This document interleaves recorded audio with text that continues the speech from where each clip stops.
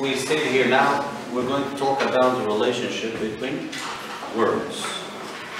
So here we're not analyzing the meaning of separate words or separate phrases or separate sentences, but we're analyzing the relationship between words. Artık kelimeler arasındaki ilişkilere bakacağız. Kelimeler, what kind of a relationship do they have? Right? For example, synonym, antonym, right? Eş anlamlı, zıt anlamlı olması veya işte aynı gruba dahil olması gibi anlam bakımından birbirleriyle ilişkiler. So when we're talking about relationship, this relationship is considered in terms of meaning. Alright? Anlam açısından or some other aspects. That's what we're looking into. So not only can words be treated as containers of meaning or as fulfilling roles in events, they can also have relationships with each other. We're characterizing the meaning of each word not in terms of its component features, but in terms of its relationships to others. Okay? So, synonym. Two or more words with very closely related meanings. If they're not exact meaning, precise meaning, closely related meanings. Yani eş anlamlı kelimeler dediğimizde tamamıyla birebir aynı anlama sahip kelimeler anlamına gelmiyor. Birbirine anlam itibariyle birbirine yakın olan kelimeler. Okay? Çünkü bazen aynı yakın anlama sahip olmalarına rağmen birbirlerinin yerine kullanılamıyorlar. Dolayısıyla they can be replaced with each other in sentences. You can use one word instead of in the place of another word.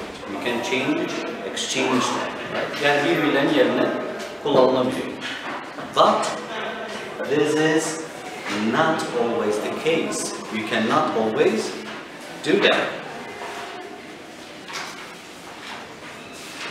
For example, almost, merely, big, large, broad, wide, buy, purchase. But of course, they are interchangeable. That means they can be replaced with each other, but that is not always the case. You cannot always do that. For example, let's take this. What does broad mean? It means geniş. What does wide mean? It means geniş as well. So they have almost the same meaning.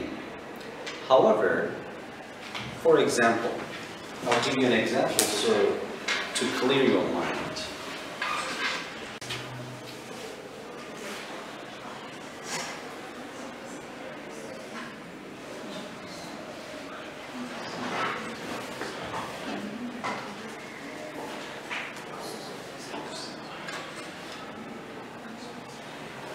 Nationwide, yani ülke çapında, değil mi? Ulus çapında. Ülkenin her yerinde. Doğru mu? Doğru. Öyle değil mi? So here, guys, nationwide, if we substitute, if this word, wide is substituted with its synonym, which is broad,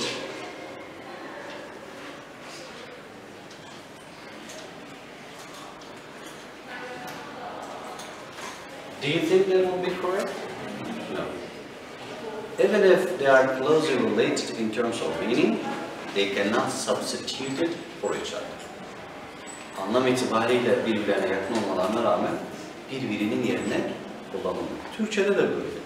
Yani bazı eş anlamlı kelimeler birbirlerinin yerine kullanılmaz. Hatta bazı dil bilimciler hiçbir kelimenin birbirinin diğer bir kelimenin yerine geçemeyeceğini iddia ediyor.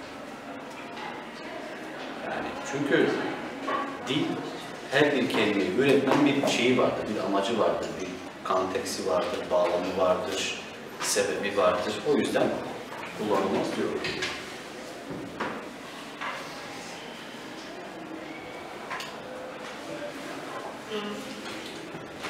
The idea of sameness of meaning is not necessarily total sameness. When we say they are the same, that means they are not totally the same. Okay? One word can be appropriate in a sentence, but it is synonym would be odd. It would be not appropriate to use it instead of that word. So that means they cannot be substituted. Alright? Sandy had only one answer correct on the test. One correct answer on the test. The word reply would sound odd. For example, instead of answer, you use reply. You should have said, she had only one correct reply. It sounds odd, right? It doesn't sound okay. Yani kulağa hoş gelmiyor. Değil mi? Cevap, tek doğru bir cevabı, tek bir doğru cevabı var dediğimizde, yani answer yerine. In our previous example, we said road cannot be substituted, line cannot be substituted with road. Nationwide, you cannot say national road. And here, road cannot be substituted with wine. In broad agreement, you cannot say wide agreement. In the all wide world, dünyanın her yerinde. Okay? So here you cannot say in the whole broad world.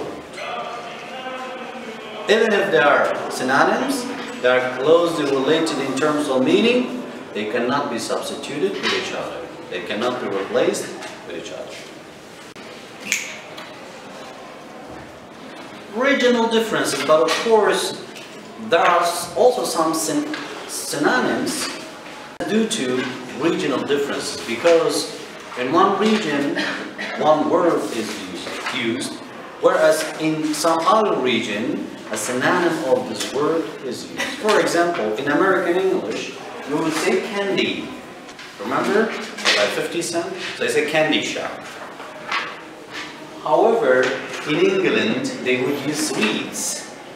Şeker, not sugar. Do not confuse candy and sweet with sugar.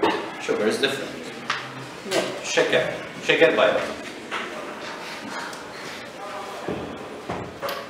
Chips. Crisps. Say chicken chips. But he said crepes in English. Diaper. Diaper? Huh? Bebek bezi. Nappy? O da bebek bezi. Niye iki tane? Huh? Regional differences. Yes! Well done. Regional differences, because in America we say diaper, and in England they say nappy. Gasoline and petrol. Petrol? Arabaya. Ham petrol değil. And what is ham petrol? Oil. Okay? Yeah. Okay? Right.